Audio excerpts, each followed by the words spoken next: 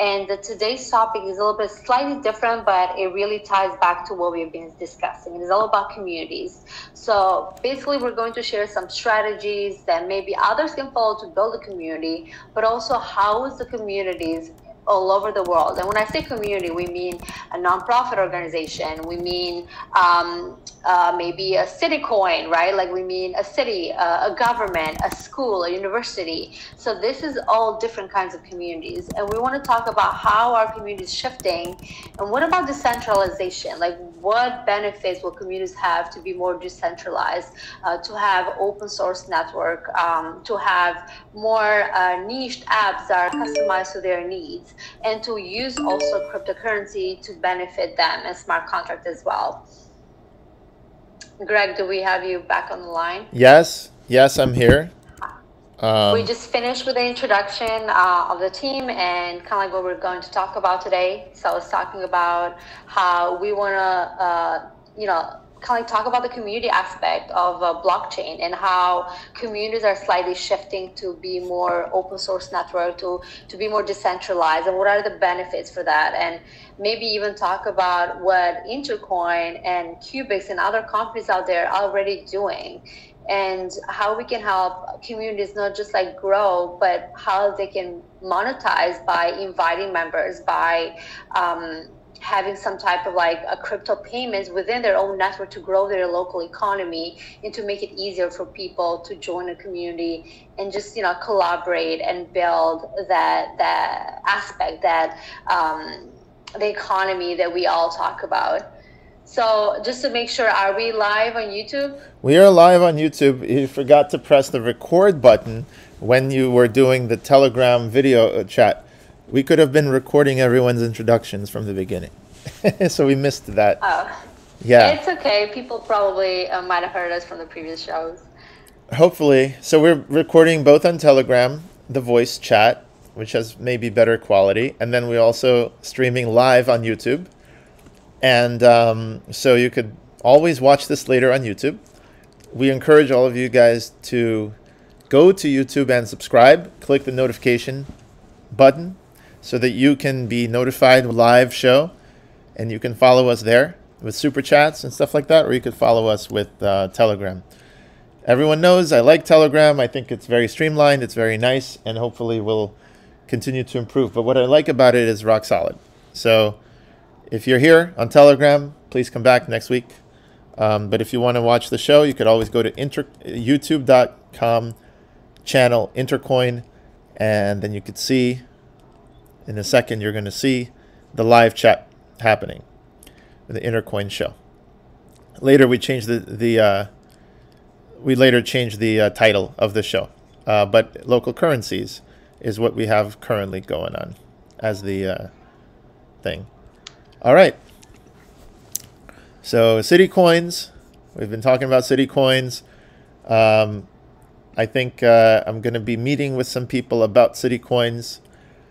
As we know more, we're going to make a public announcement on our forum, community.intercoin.org. So probably we should talk about building our own community, how our community works, start there. But City Coins has already raised a bunch of money for New York City Coin, has already raised a bunch of money for Miami Coin.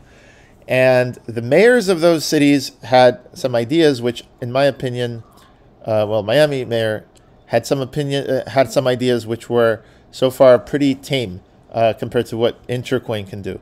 The idea was to let Citycoin simply be staked, and then they earn some Bitcoin, and they give this Bitcoin to everybody. So I'm going to try to find it during the show. I'm going to try to find a video of the Miami mayor announcing this, and we could go through it as to why they should consider instead to take some of the city coins and put them in the Intercoin network, which would allow the coin to circulate in their community, in their city, rather than having just Bitcoin, which people can spend, and it will leave the city as soon as it is given out. So anyway, so that's my little intro for today. Also, I just wanted to say that people are recognizing that social and community is coming back. Andreessen Horowitz, the largest what is it called? Venture capital firm, in America, they are bullish on social. And they said social is coming back. It's not done. And it's actually enhancing everything, including it's going to enhance the metaverse. It's going to enhance NFTs. And it's going to enhance crypto. Union Square Ventures, their thesis back in 2012 was about social. But they updated their thesis, and their new thesis is also about community building and social. These are two of the largest venture capital firms that have funded the likes of Facebook, Twitter, and others. Maybe not Facebook, I'm not sure, but definitely Twitter and definitely a lot of household names. So whether it's venture capitalists or mayors or anyone else, recognizing that community building can make the difference between like a bad economy and a good economy, right? And stuff like that. So that's basically what I wanted to just throw out there at the beginning of the show. This is their thesis from 3 years ago. And, you know, this is what they funded: Twitter, Etsy, Tumblr, Foursquare, Kickstarter, and others. And they talk about their new thesis is all about community.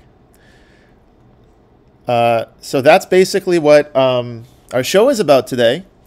And I'd love to sort of see different aspects of community. We have about 45 minutes, so we could go through the types of things that are happening now, how NFTs represent membership in a community, why do people get NFTs, and what does it mean to have an online community versus an offline community. So that's basically what this is about. So Greg, just to make sure that you show some of the clubs that I shared before in Telegram on a separate chat, just to kind of give the people the idea where we talk about decentralization in communities and what communities can do that maybe they're not aware of and what we have already helped them with. I think that might be a good way to start so people can have a better idea, even what does it mean to have a decentralized community. So right now, a community usually is formed either on someone's website or, you know, they're on Facebook or LinkedIn or some other social media platform that actually they don't own. And whatever data is collected, whatever people, if they're inviting someone to be part of the community, they're not really making any money. They're not bringing any money to the community unless the community is trying to sell something with, again, promoting ads, which, you know, again, they have to pay Facebook or they have to pay another social media platform. So this like really becomes like an obstacle for a lot of the big communities out there. They're really trying to do something with this community they've spent a lot of money, a lot of years into building.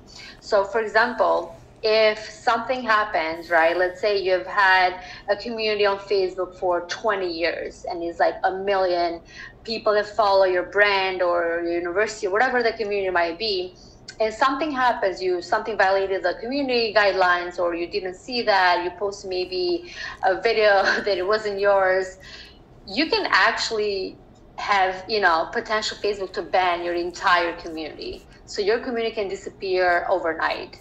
And that's like a challenge that many communities don't realize until it's time, until they have already had that. So it raises a question, why should we even have a community on someone else's platform when they can build their own community in their own platform based and customized to their needs, their goals, and why not even incentivize their own members by inviting other members, by, you know, if let's say someone watches your videos and comments, why not reward them with that? Because they've been your community loyalty member since like, I don't know, 5 years ago, right? So a lot of people don't even know that this might even be something that they can consider.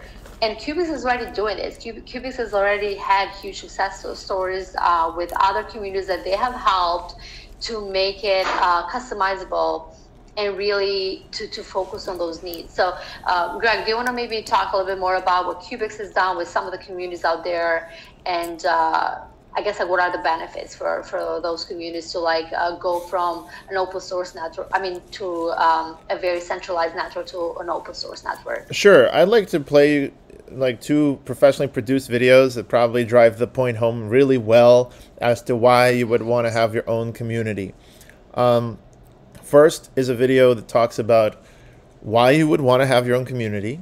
And another video talks about why an open source platform is something that you can benefit from versus a closed source platform like Facebook, which doesn't give you the source code, doesn't let you control anything about their servers, and simply you're a guest and you can get kicked out anytime, right? And that's the same with all big tech, Facebook, LinkedIn, Twitter, Google, whether you are in a social network or whether you are doing something that you might not traditionally think of as social, which is like collaborating on a document. Google Docs, right, is what you would do for that. So you're living in someone's feudal universe, whether that's Google Suite or whether that is Microsoft Office 360, right? If you need to work on documents and spreadsheets, you work in the Microsoft feudal lord, or you choose your feudal lord to be Google. You don't choose your feudal lord to be Qbix because Qbix is more like WordPress, where, WordPress doesn't own your blog, doesn't even host your blog if you don't want to. You can host your blog anywhere. The difference is that in the free market, you get to choose your landlord. And the problem is the social platforms that we all use today, like it says here, are centralized under the control of large corporations. All our conversations, our very identities, private documents, and public announcements, they're all hosted on their servers. So the vast majority basically are living the way that feudal serfs used to live, and we have the same mindset. Hey, my lord, we need to, I can't do the accent of the, from the Warcraft. Hey, my lord, I need your favor to look upon me with favor, and please help me, right? The thing is, you need actually features that you can use on your own machine, like you use your browser here. So rent seeking is what they say, right? That's what landlords literally do, is extract rents due to the imbalance in power. But the societal problem is even bigger because as a society, if our public forums and spaces and discourse are all taking place on privately owned things, and if we say that if we built it, you own it, well, that means Mark Zuckerberg owns Facebook and Jeff Bezos owns the marketplace on Amazon, right? What is really ownership, and does it ever become bigger than them, and does it belong to the society? That's an open question. Depends if you're a socialist or a capitalist or whatever you fall on that spectrum. But how about sidestepping that question and simply having your own open source software? So that's basically what Qbix does. We follow in the footsteps of WordPress, and this is what we offer to communities. Check it out.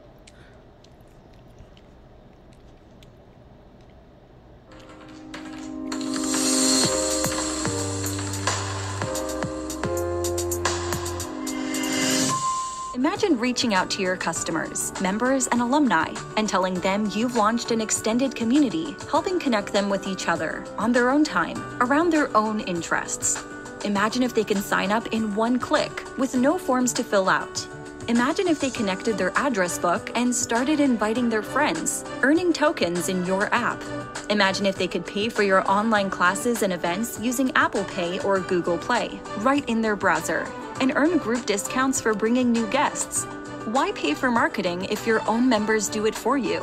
Why chase people down for membership fees when the app can help automate it? You don't need to imagine. We help our customers do this every day. We start with your existing community and schedule a consultation with you to understand your brand and your business. We produce a roadmap for how to turn your website, page, or channel into a thriving community. We build your entire app for you, help you maintain it, and coach you on how to release it in the App Store and Google Play. Admins, events, video conferencing, memberships, payments, leaderboards, even group rides. People can meet in person or online. We help everyone stay in touch without scanning a ton of business cards. Want to find out more? Tell us about your organization, and let's talk about how we can get you to the next level. So that's what Qbix offers, and Intercoin's been spun out of Qbix in order to take that same approach with the blockchain. So Qbix can help people socialize, collaborate on documents, but once those documents become more valuable and important, and once you have coins and elections and things like that, you can no longer have just a centralized database. Yes, you can choose your own landlord. For example, my email at nyu.edu or any other domain. But of course, the landlord will still have all of your data, and sometimes you want to have a measure of sovereignty over your own data. That's why crypto has private keys. Of course, private keys used to exist before cryptocurrency. Crypto, should stand for cryptography. There's this debate now. Cryptographers want to take back the word crypto because they don't like that crypto is now being used everywhere. Basically, I put this on my Facebook too. Cryptographers are very upset, and they're constantly trying to get you to stop using the word crypto to mean cryptocurrency, because there's so much more that cryptography is doing. But because of crypto.com, by the way, which is a exchange, I think they're going to lose, because crypto.com is literally putting the word crypto on everything, and they're going to kill the word, just like we killed the word friend. Facebook killed the word friend and killed the word like. When I like something, it used to mean something. When someone's my friend, it used to mean something, but now it mostly means Facebook friend. It cheapened it a little bit. So I think the word crypto will be cheapened. But anyway, cryptography and cryptographic keys is what you need in order to have control over your own identity. And that's what we're doing with Intercoin and so on. But just to tell you that we have already a ton of stuff that we've already built with Qbix. And the big one is the Qbix Platform. The Qbix Platform is essentially an open source network, an open source piece of software that lets anyone have their own community software. So I'm going to play this for you, and I think this is very important. I can play it in its entirety because it's our video. And you get to see exactly what open source does to transform society from a closed feudal society to an open free market. So here we go. The social platforms that we use today are all centralized. Whether it's Facebook, Twitter, Uber, or any of a dozen others, both people and organizations have come to rely on giant monolithic platforms to connect them, mediate their interactions, and trust them with their data, identity, and brand. It starts simply enough. A few smart entrepreneurs build a useful platform. They get their first users, and pretty soon it becomes clear that this platform is the next big thing. Investors start putting in money as more and more people around the world join this centralized platform. Now, third-party developers are invited to build apps on top of it, adding even more value to the community. The problem is that it's all centralized. One company controls all the interactions. People build their social identity on its domain. Companies host their brand identity on there too. Developers get API keys to build atop the platform. At any time, the platform could delete an account, shut down a community, or revoke API keys of a developer. It could start charging more, or just shut down the service altogether. Now consider how we interact in real life. On the left, Bob and Alice are working in an office. They're thinking of grabbing lunch later. Alice and Carol plan to catch a movie that weekend. Across the street, a professor is teaching a class where they all collaborate on a document together. What happens today is that signals travel all the way to the centralized platform, to the company's servers, hosted far away in another country or state. This requires scaling up, and money is spent on giant server farms. Storing all the people's information in one place attracts advertisers and government agencies looking to collect information about people in bulk. Open source software can help change this paradigm. It's software that anyone can download and install, or even freely build on top of. Let's say a person wants to host their own website or blog. They choose their own web host and install WordPress, an open source blogging platform. Now they can publish their own blog to their friends, or over the internet to anyone in the world.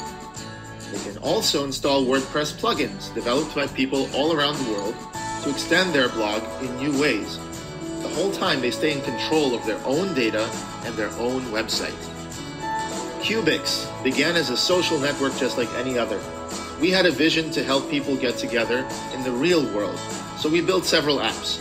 Real-life events, group rides, conversations, a marketplace to buy and sell, and dating. Then we realized we built a social platform that can benefit entire communities. So we went ahead and made it open source. Suppose you're a community that works hard to organize events and programs, but now you want to release an app for your members to interact with each other. You set up a server, install Qbix, and now your members can do all these things on their own time, helping unite your community. You can then install even more apps and plugins developed by others around the world, and it all works locally on your own servers. This leads to an organic, decentralized ecosystem. Communities host social apps on their own servers, which run Qbix. Developers build more apps, which they can sell directly to the communities without fear of being disconnected by a centralized platform. They can build entire businesses around the apps and plugins they develop. Meanwhile, people can have an account in one or more communities and control their identity as they move between them. That's how it works. Here's how that works. All right. John is a member of 3 communities. So I'm going to stop this now. A university, an online news portal, and an interest group. Sorry, my computer is slow. In each community, he has a different user ID. Now he lets his friends... All right. That's basically what we've built. Today, we're one of the, perhaps the biggest, most advanced solution for open source communities in the world. There is Matrix, there is Mastodon, and they're big and they're well funded. But Qbix has way more features than they do. If you go to features.pdf and you look through the features that Qbix has compared to Matrix and Mastodon, you're going to see chat, video conferencing, events, group rides, people, payments, notifications. You can edit entire articles together collaboratively, social media integrations. And I'd like to play one more video, but just to show you, all of these things are live. I can show them to you in person, or you can always watch the videos. Everything has been documented for Intercoin. Google Fi, a phone plan by Google. And we're going to see... End-to-end encryption automatically secures calls between... And you're going to see the same here. So I'm sorry Android with... phones on Fi, so they're private. Here's video conferencing. And this is from 2 years ago. Back when I did not have a beard.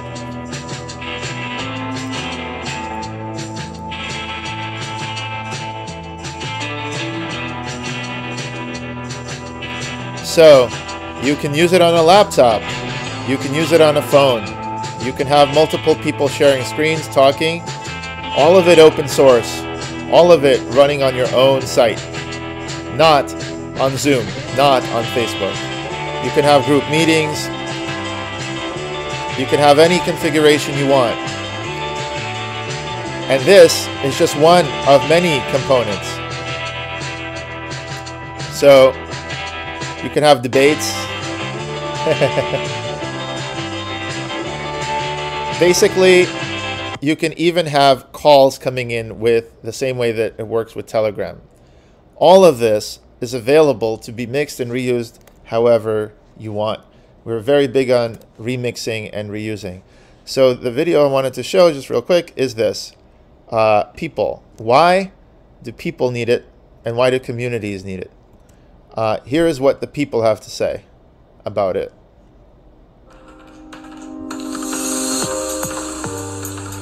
One sec. Here we go. Communities.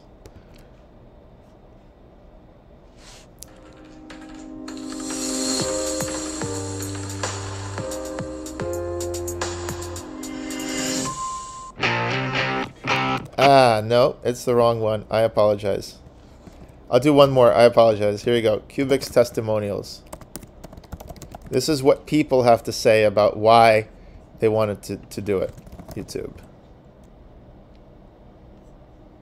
Here you go. These are directors of the communities themselves. And one of the best things that people told me about this event is how we could bring such a diverse group of people together, and they're able to connect, communicate, and collaborate because of the networking technology that we have. Since this app, in my mind, would address the biggest challenge that the organizations have is being able to be effective in terms of follow-up, right? So it's a no-brainer that if on one hand you have ability to maintain all of your previous investments, right, which is in millions of dollars, or completely lose it, it's a no-brainer that just for a little bit more, you will invest into it. Currently, our business model is pretty much set up. 90% of our clientele comes as a referral from other clients, from other patients, and they're able to. Qbix is able to track who referred and what referred, and we are able to see exactly what the patients are coming from. The referrals. So that made a big difference for your base. We use the app that Qbix put together for us, right? It was a GBA community, and a lot of people, they were invited in, they were able to create profiles, they were able to connect with each other, set up meetings, you could scan business cards, all the things that you need to do. You know, the speakers were great and people learned a lot, but people come to these events so that they can network, right? And the capacity that they to be able to do that and the support they have with the technology just blew away anybody's expectation. In order to make the platform that we needed for that benefits, we had to customize everything. We couldn't go just to Google or Facebook and get the tools there, just somehow apply. They can't just do Google and Facebook. Qbix was able to create a customized version of their platform towards basically towards the needs that we have.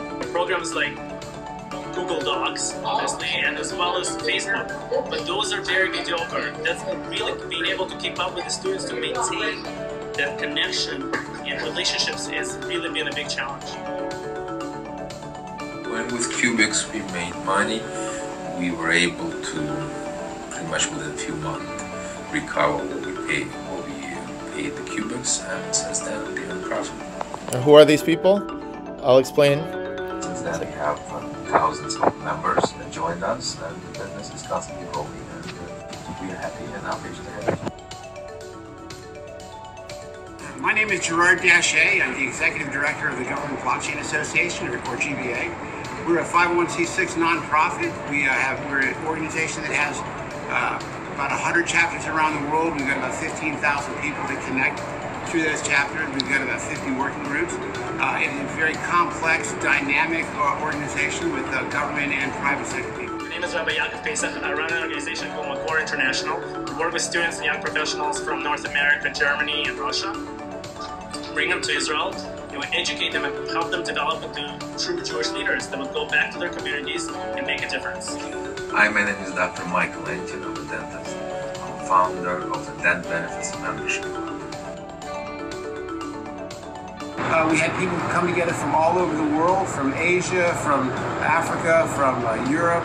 It was an incredible group of people. We had speakers from the World Bank, International Monetary Fund, government leaders from many government organizations, the House, the Senate, Library of Congress, DHS. I mean, it's just an incredible collection. And academia, we had just world-class academics. Bring tens of thousands of people to Israel, right? We run programs all throughout North America, and people get very, very inspired. But then, unfortunately, this unity and this inspiration, it kind of like, it fizzles out. And we do programs afterwards. We try to do things to build on it, but because this unity has really not been fostered, it's not really been maintained, we have not been as effective as we really like to be. Qbix came and they put that app together, they built it for us. It just blew me away. And I didn't really know what to expect, but when you deployed the app and you showed me all the features and the functionality, I knew this was going to be a great one. So I really want to thank you for all that you've done for us. Oh, absolutely. Yeah, without a doubt. Well, only if during your conference you want your people to have a good, a good experience and get value. So that's. I believe the tools that are going to become very successful if they're used are the tools that foster connection between the people. I think right now there is much more of a disconnection, right? People can go and post on Facebook about what's going on with them, what's happening in their life, kind of like announcing what's going on. But it's really not fostering the unity really so much, right? People can send each other emails, but to foster something that's united, something that people are excited, like a powerful direction, powerful movement, we haven't seen that.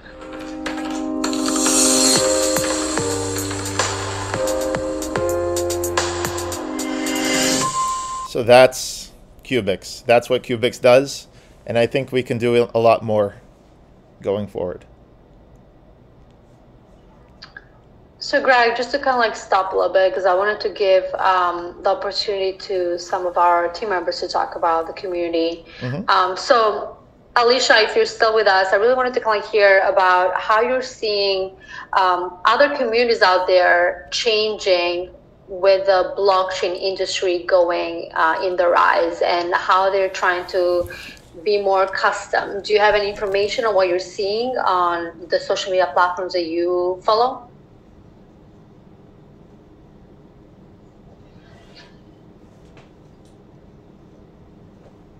Alicia, are you still with us? I'd be muted. Or even Stacy, there might be, I guess, the same question for you. Yeah, I can answer that. Mm-hmm. Yeah.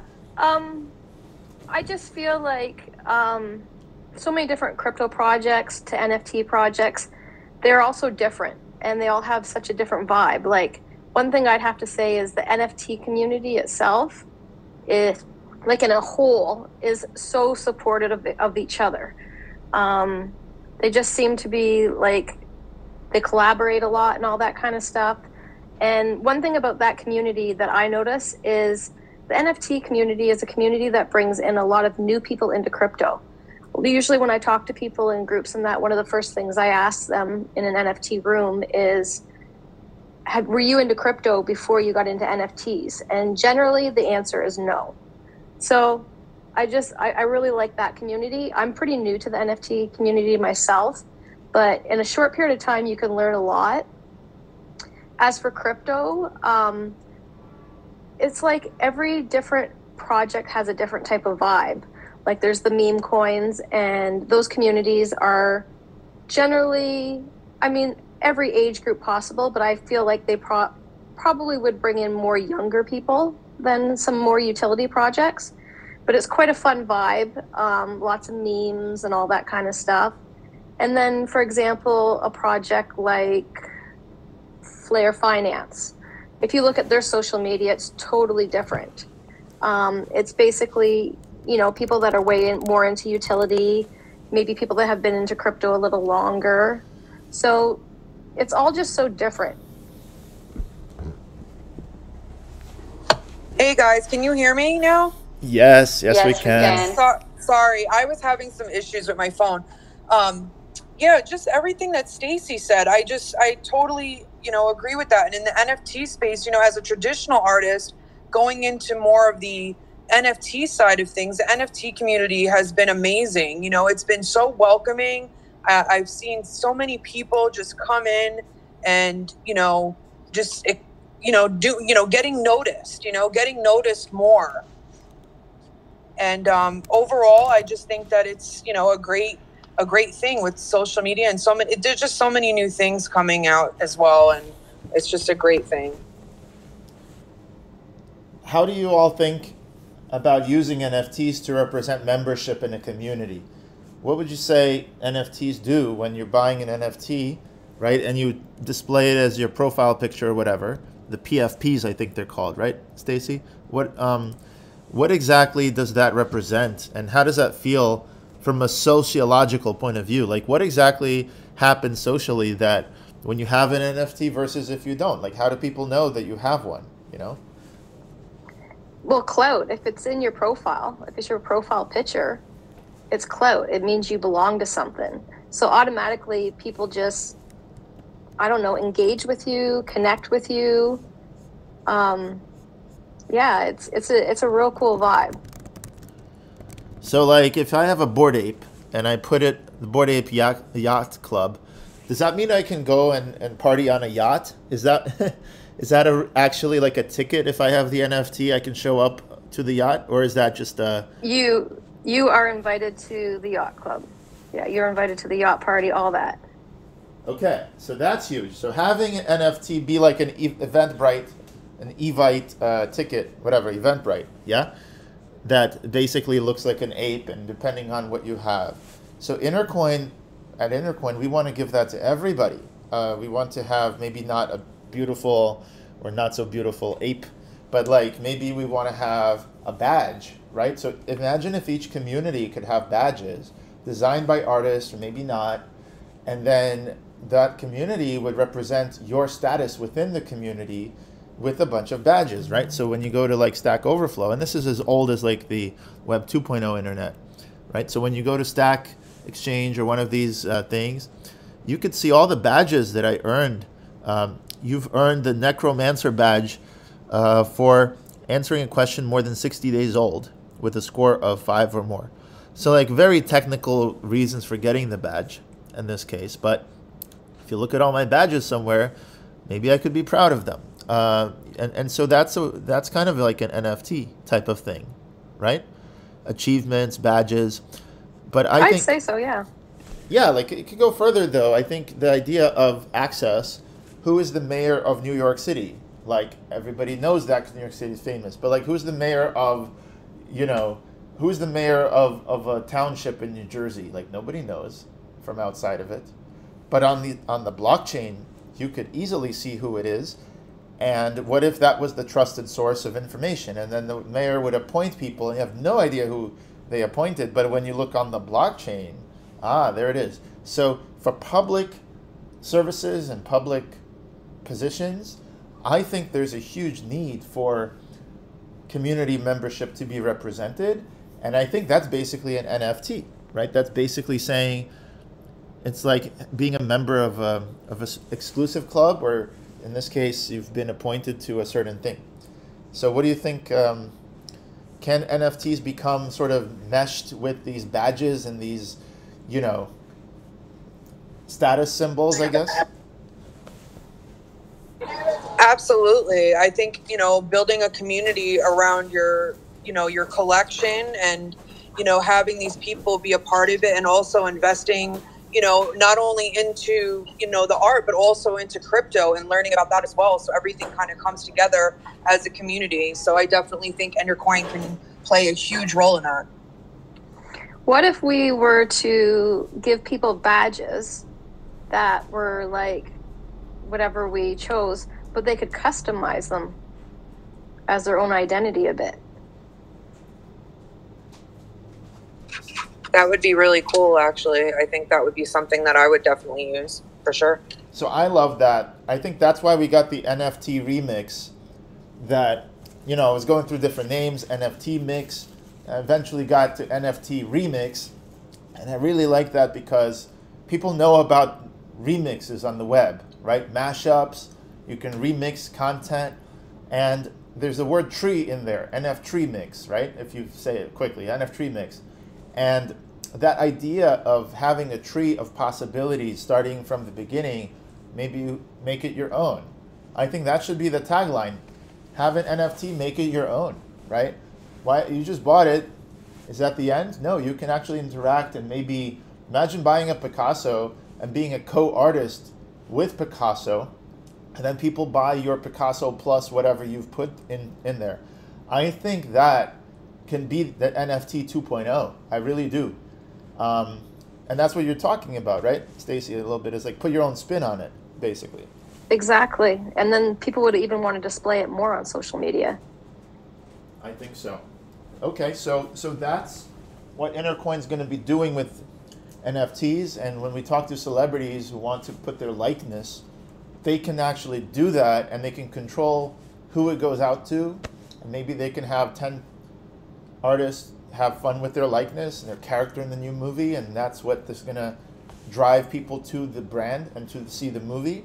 And at the same time, the 10 artists could maybe make a lot of money because they imagine having a mashup between, you know, two totally different artists, right? There's a Winnie the Pooh character, right, and the animators and the music, but then you got a mashup with like a hip hop guy, you know, adding the music to it, whatever.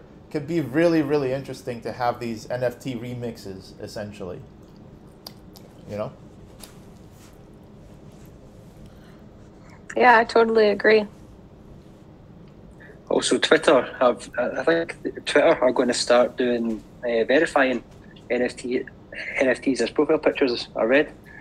I don't know how far along they've got with that, but apparently, yeah, they're going to be verifying it, so you can't just like screenshot a picture and have that sort of expensive Bored Ape yacht club.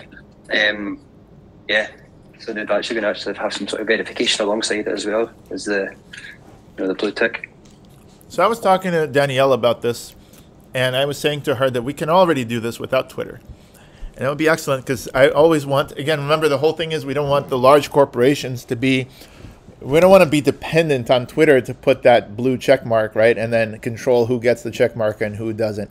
We have private keys. We can sign our own proofs that we don't need to. So Intercoin can actually help you dox yourself. If you own a specific NFT, you probably doxed yourself in terms of that address already, because we went through this, and basically if you are someone who owns a really unique NFT that's rare and expensive, then we know that you own the address that owns the NFT. And so basically that wallet belongs to you. But just displaying it on your profile is not enough, because like you said, anybody can do that.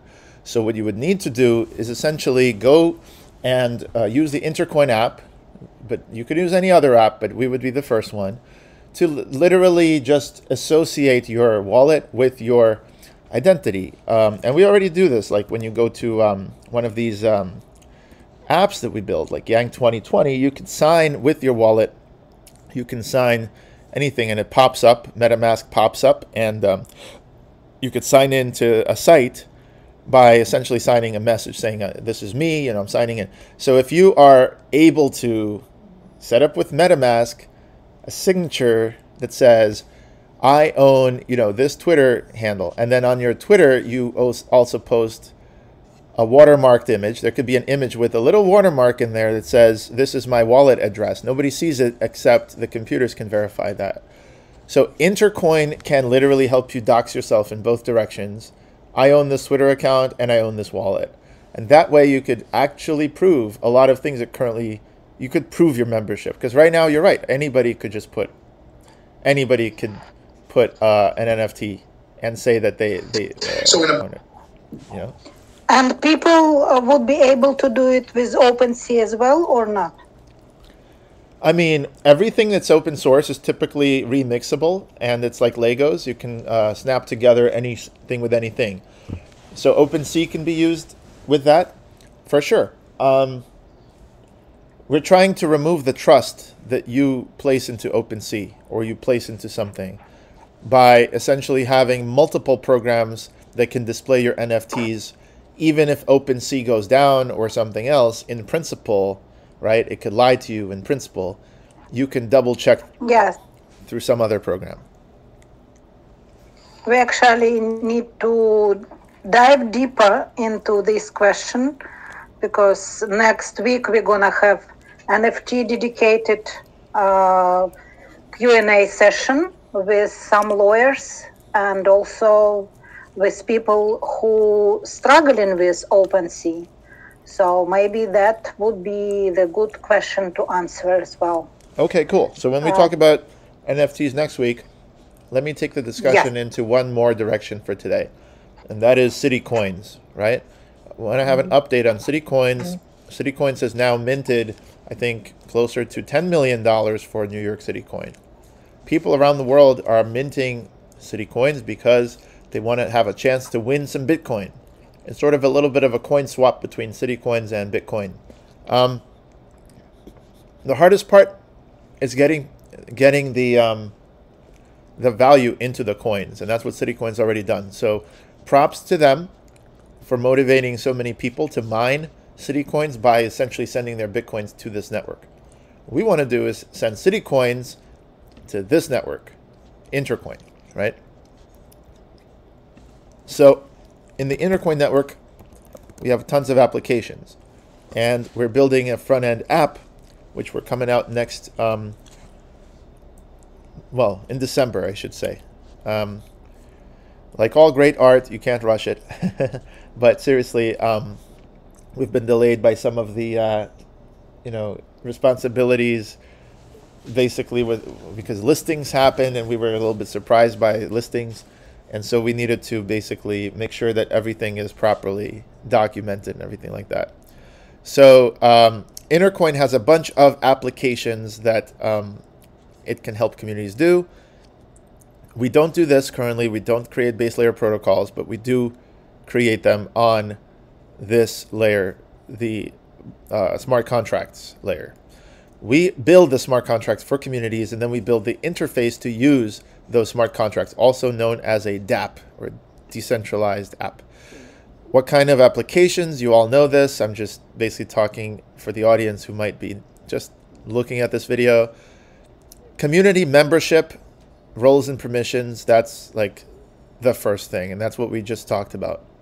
NFTs, badges, status symbols, all kinds of things can look good and not just be a little entry in a database. It could actually be represented by something cool. Currencies is what I want to just mention today. Currencies is when you have your own community, not just having roles and permissions and say, hi, Mr. Mayor, how's your day today?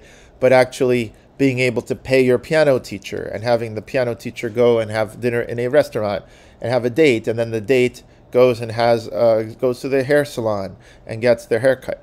So currencies that circulate in a city turn the city and the town into a close-knit community that has their own coin, just as we have our own language. So when you go down to, let's say, New Orleans and they speak Creole French over there, you know, that's something that's an insider thing that they have with each other. And if two people from Cajun country meet up in you know, somewhere else, like in Italy, they're going to be like, oh, wow, you're from there too? Oh, that's so cool. Even though they've never met before, but they share something in common. So having your own coin can be also that thing.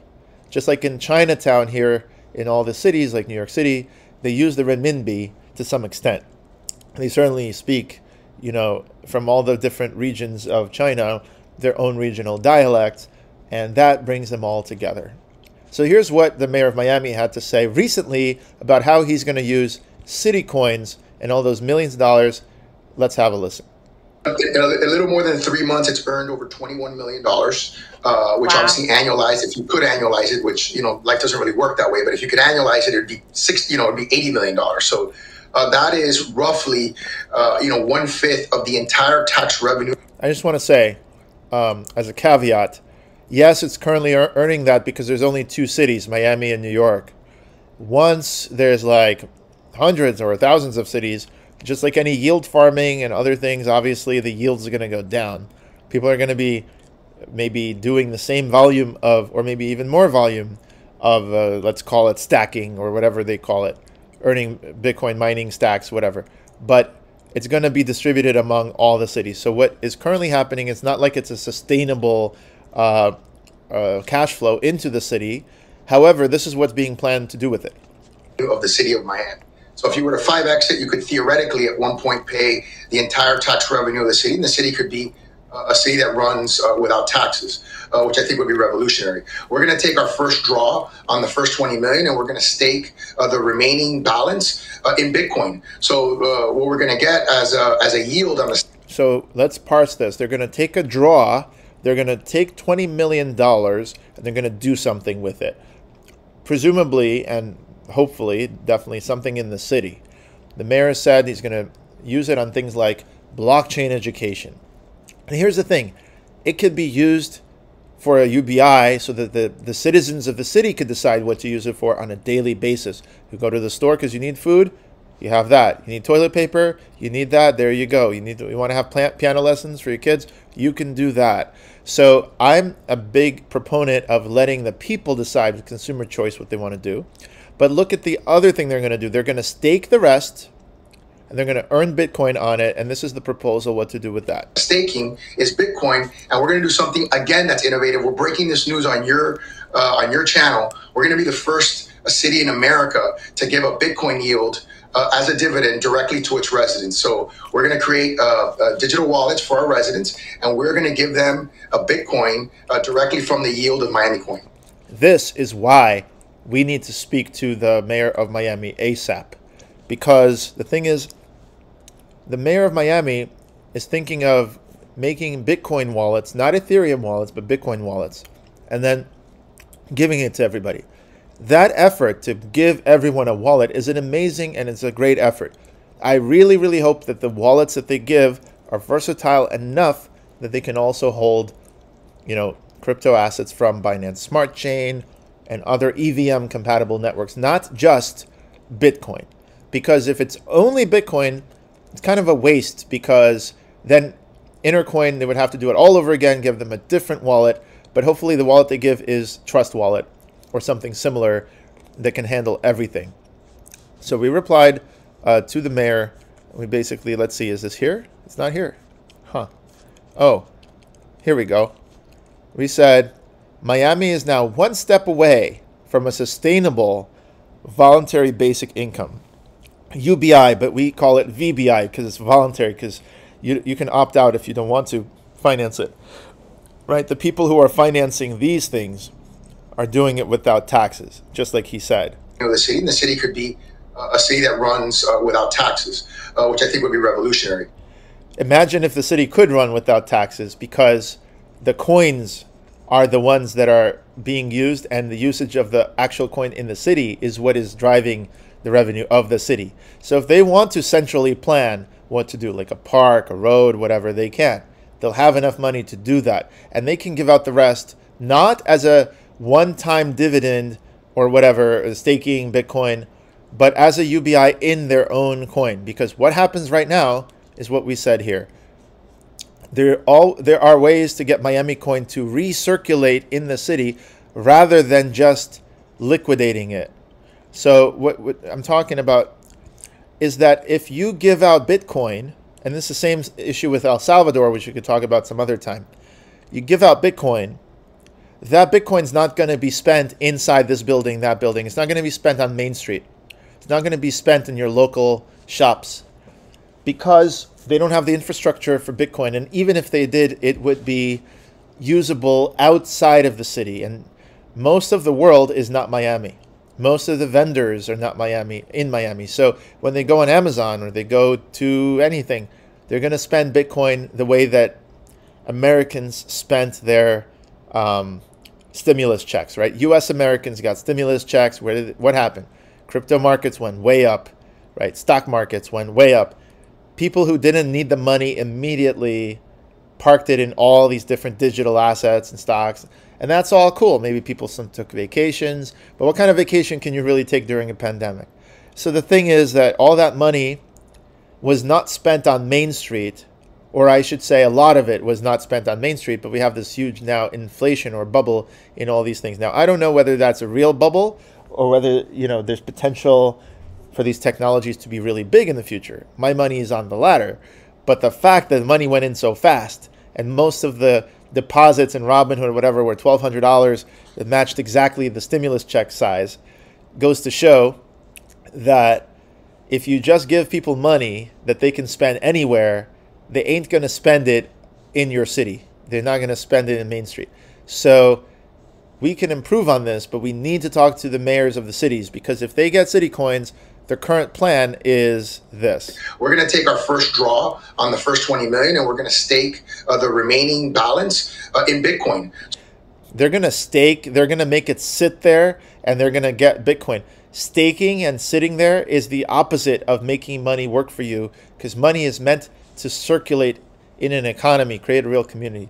So unfortunately, even though it's called city coins, and they have raised a lot of money, which is great, they need someone like us, the cities need someone like us to come in and essentially, let me put it this way, we bridge the city coins to Intercoin, and then from there, we can actually make all of our applications work for this city. So here is a cross-chain thing that I created just yesterday to explain exactly how the cross-chain staking, how the cross-chain mechanism works.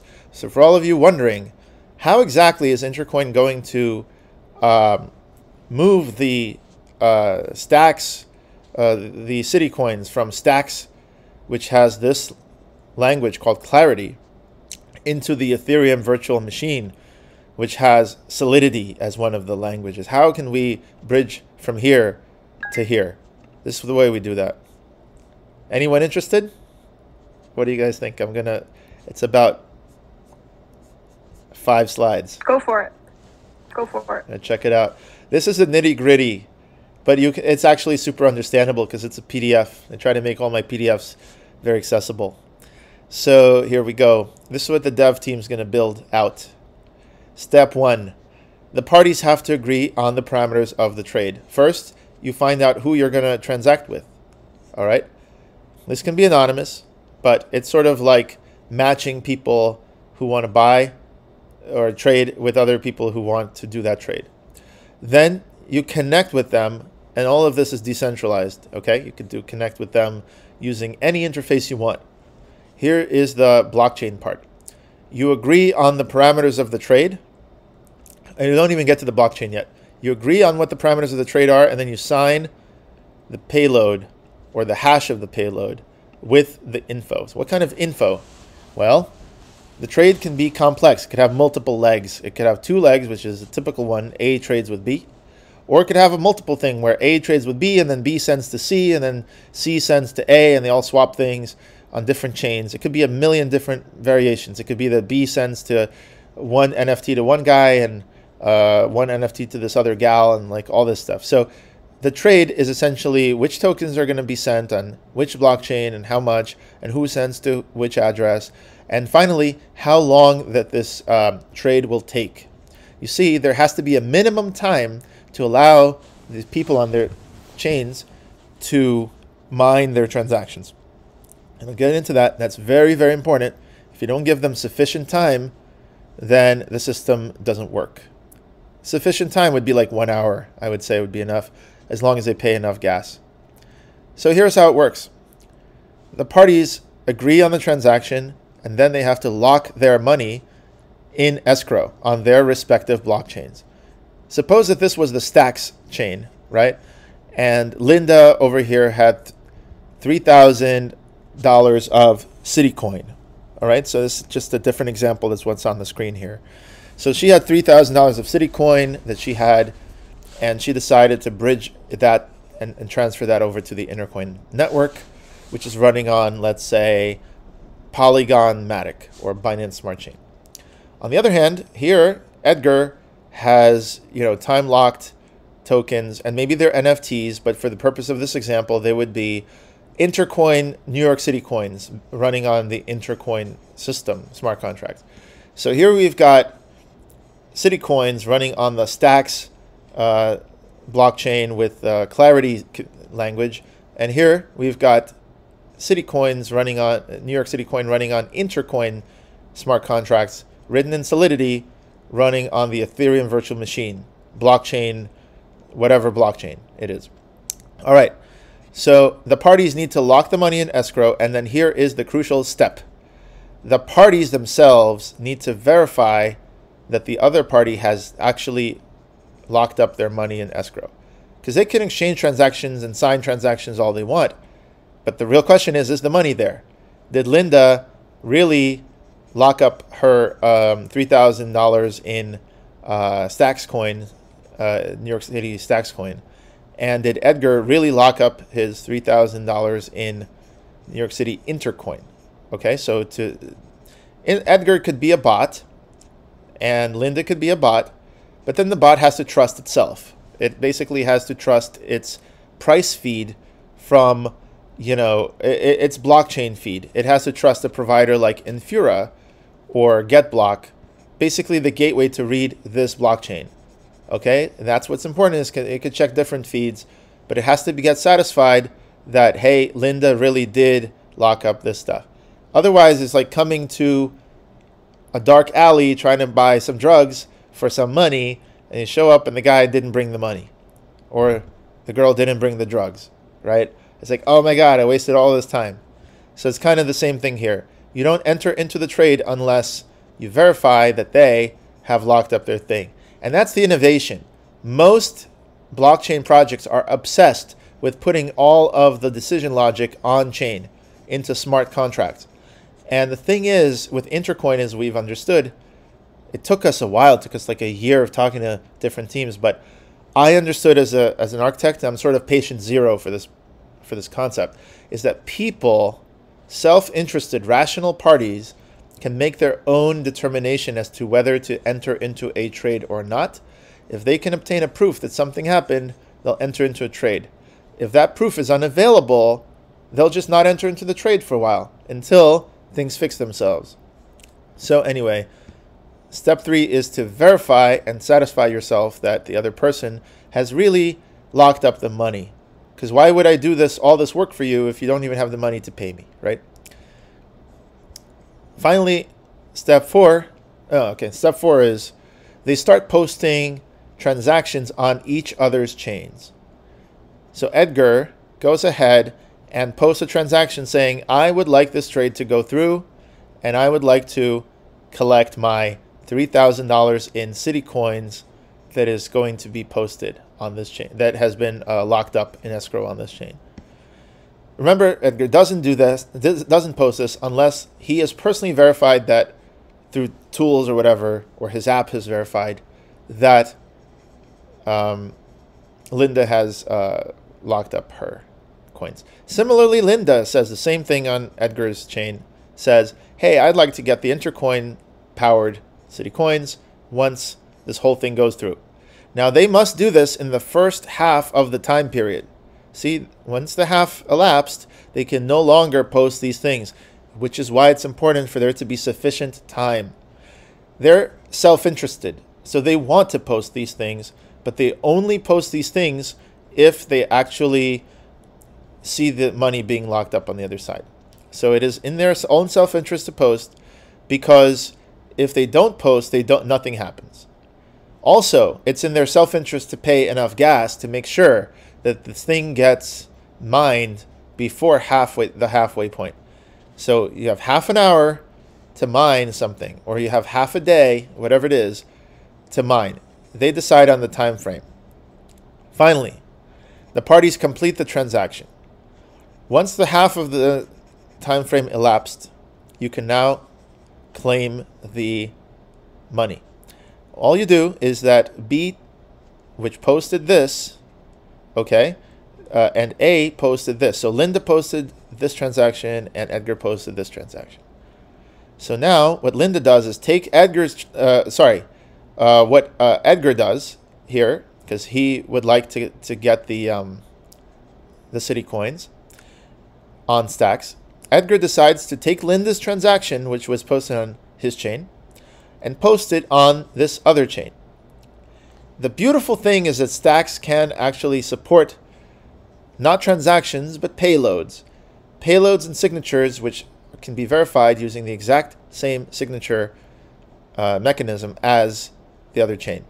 Thankfully, the signatures are compatible, which makes this all possible. So Linda signs something that is meant to be verified on Edgar's chain, but that same payload can be also verified on Linda's chain. So once the smart contract running on Stacks gets both of these things, it releases the money to whichever address Edgar wanted, which was initially specified in the parameters of the trade. So what happens is, this is a good case. Stacks smart contracts are just smart enough to be able to transfer when they found that there's two signatures, everything's good, and the City coins are now transferred to Edgar's account on the first chain. Meanwhile, the same thing happens here. On this chain, Linda decides to take Edgar's signed payload and post it on Edgar's blockchain, the second blockchain. In which case, Edgar's tokens, which have been locked in the escrow, are now transferred to whichever address Linda wants. And I keep saying whichever address because Linda might have arbitrary addresses that they want. In fact, Linda and Edgar, one of them could be a bot. You could be buying NFTs on one chain from OpenSea running a bot, and that bot would be posting this on your chain, and then you would take it and post it on their chain. All of this can be done automatically with bots and apps. But we're just being very clear about what is trustless and what you need to trust. Edgar needs to trust his app if he's going to use one. And Linda needs to trust her bot or app if she uses one. But it's up to them which bot or app they use on their behalf. Finally, what happens if things go wrong? What if Edgar didn't post anything? If Edgar didn't post anything, then the smart contracts don't get both signatures, and therefore, after the timeout expires, both parties can take their tokens back. Edgar messed up. Edgar didn't post anything. Therefore, they just wasted their time. It's still better than wasting $1 million. Finally, this is where things could fail.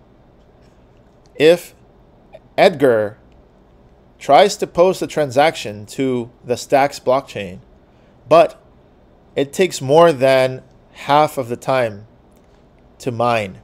Perhaps Edgar paid a very low gas fee and it's just sitting there and then finally gets mined. This is actually a nightmare for Edgar because Linda has posted in the first half. Now Linda's going to copy his transaction and she's going to get his coins on his blockchain before the timeout. Now Edgar's would have been better off if his thing hadn't been mined at all until the timeout. If Edgar doesn't mine at all, then it looks kind of like this. Edgar submitted, nothing happened because of a very low gas fee. Didn't mine. Whoops, the whole thing got reversed. But unlucky for Edgar, what happened was he didn't pay enough gas. The transaction got mined in the second half of the period. So when he tries to copy Linda's transaction, says, well, I've got both signatures, I should get my coins. The smart contract says, no, sorry, Edgar, should have paid more gas because you had all this time to mine the transaction, but you didn't pay enough gas for whatever reason. And then Edgar loses the, so Linda takes his coins, but Edgar, and then she gets to take her coins back. So she gets essentially her coins back and she gets Edgar's coins. Edgar doesn't get her coins. This is the one failure mode where Edgar gets screwed. What does Edgar have to do to avoid this failure mode? All Edgar has to do is make sure that Linda has actually locked up her tokens. Like I said, Edgar needs to make sure of that. Oh, come on.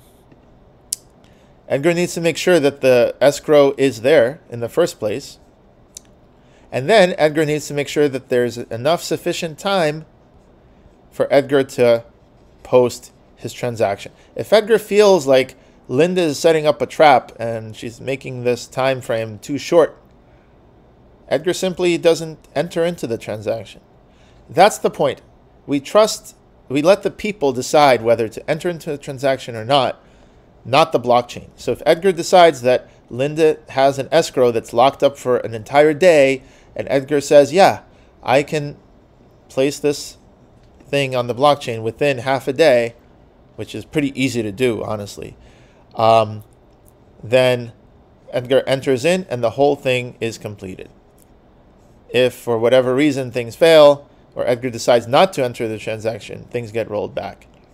The only failure mode that can ever happen is if Linda decides to lock up her tokens, but Edgar decides to be stingy and not pay enough gas. And unlucky for him, the thing gets mined right in the second half of the day. So just don't do that. That's basically the takeaway. And then this is completely trustless and completely, no one can prevent it from happening, not even City Coins. So that's how the whole thing would work. Absolutely brilliant. Thank you very much, Greg. It's a brilliant presentation. Will we have a chance to have this presentation online where it's gonna be? Who can add this presentation? Marcy can easily do this in post-production. She can cut this out and put this part by itself into its own video. Excellent. I'm just mindful of time for you to see the Brooke Pierce. Yes. All right, I got to start heading out soon, everybody, but I just wanted to ask what everyone's thoughts were, if this was understandable, because if this is not understandable to you, perhaps we shouldn't publish it publicly yet. Did everybody understand kind of what the steps are involved in a trustless swap, a trustless bridge like this? We have Philip on the call from Australia. Maybe we can hear his opinion if he's... Absolutely. I'd love to hear everybody's opinion. Did anyone not understand? Is this completely, foreign language to you? Tell me if you didn't understand. I get the general picture, but it's probably, for me, further down the track. I mean, in the case that I'm trying to work on. I've basically got to get some other people interested around here, and this is, you know, some steps further down the track. So it's interesting, but, you know, it's not immediately relevant to me at the moment. Right, not to you at the moment. This is a technical implementation that I can tell you for a fact that some people, including Richard Hart from Hex, I wish I had it right now, a clip from his live stream. He does live streams just like we do, except he shows his face rather than showing the stuff he's talking about on screen. But it's very good, and he talks about a lot of stuff. And he said the other day, he was like, I have not seen in the entire world a trustless bridge. He's like, I have not seen them exist. And the fact is, blockchain technology has taken a wrong turn because people put all the decision making on chain. And that's where they're stuck. And when the Intercoin protocol comes out, we'll take concepts like this and make it so there is no miner, there is no bottleneck, and there is no blockchain. We call it the intercloud or the Intercoin cloud. Blockchain, intercloud. I think intercloud is going to be, for the next 10 and 20 years, the term that everyone uses. Right now they say blockchain, blockchain. Intercloud is going to be the next thing. But for now, just you can appreciate this. A person's totally capable of making a decision of whether to enter into a trade or not, depending on what they decide in their own subjective judgment, whether it's, you know, it's safe enough or not. So, for example, if what's it called? You take out a credit card and you swipe the credit card, and it comes out that it hasn't been approved. The vendor does not have to give you the goods, right? You can't walk out of the store just because you swiped a credit card. The credit card has to prove and say to you, yes, the transaction's been approved. Now, if the transaction's been declined, the vendor tells you, sorry, and you just use another credit card, one that you try it again with something else. Now, what happens in that ambiguous case where you swipe it and the machine just sits there and you're not sure what it's going to say, and it just sits there for an hour? Was it approved? Was it not approved?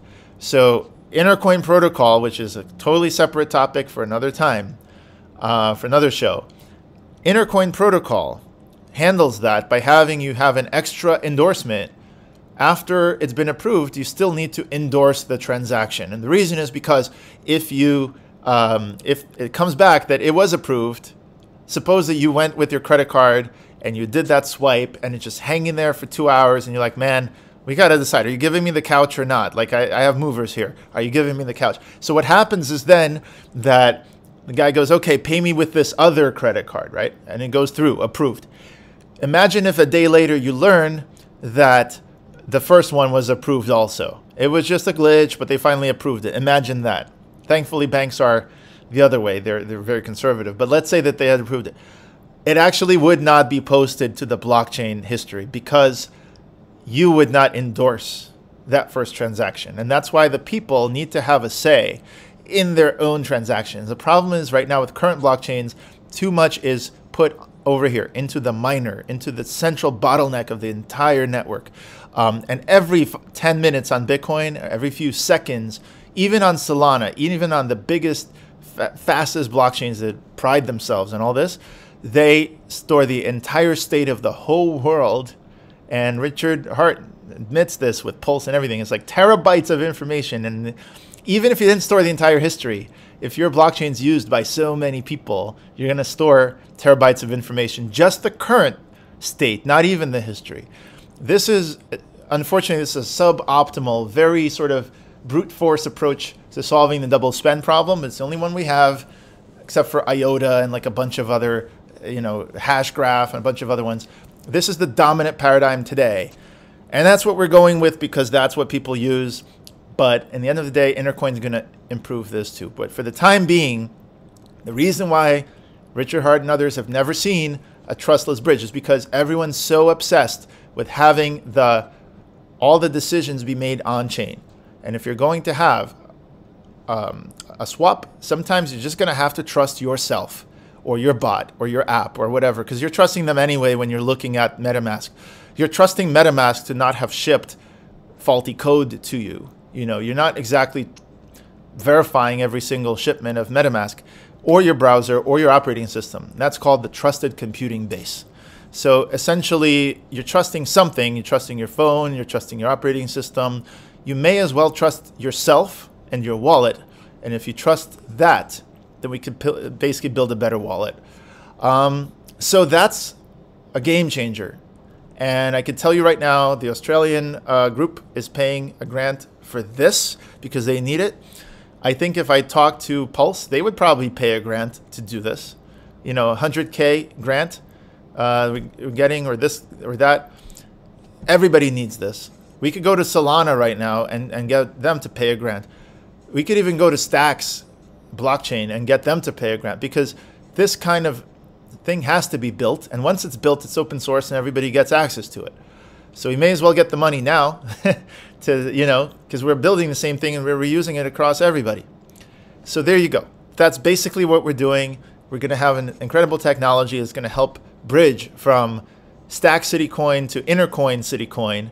And then we can approach the Miami mayor, we can approach all these people and tell them they should have a better idea than just. So what we're going to get as a yield on the staking is Bitcoin, and we're going to do something again that's innovative. We're breaking this news on your It's not innovative. It's literally just airdropping Bitcoin into people's wallets. It's innovative in the sense of any city. Yes, cities don't really do this right now, and that's nice. But you know what would be even more innovative, and I think New York City Coin is going to do this first, is to do what we do, which is adopt Intercoin and have your local community currency and your local merchants accept it all, so that for the first time you're not stuck with an asset that leaves your city as soon as you give it to people, but an asset that lives in your city, lives in your smart economy, and something that actually provides you wealth over and over and over and over, rather than simply giving money away like a bucket with the water, with a hole ripped in the bottom of it. So that's Intercoin. That's where we're going in December. I should have some demos for you of this thing by the end of the year, and I'll send it to the guys at New Genesis. I'll send it to the guys at Pulse probably, and a bunch of other ones. We'll see. We'll see. Probably would like to partner with them for other things. But that's basically where we're going in December. So now that this is all public, anybody can view this. It's no longer private information or insider information. That's how I like to disclose it, because if people are trading ITR tokens, I think this is the proper venue to sort of explain what's happening publicly. Because then the SEC and others can say, great, everyone knows exactly what is going on as much as we do. And so if you follow this channel, you follow all this, you'll learn a lot more about Intercoin. That's it. That's the inside track and what we're doing. Absolutely brilliant news. Thank you, Greg. Absolutely. All right, everybody. Thank you, any final everyone, for joining today's show. I'm sorry. No, I just want to say any final words. Go ahead. Yep. I was actually just going to end the show by thanking everybody for joining and participating in the conversation.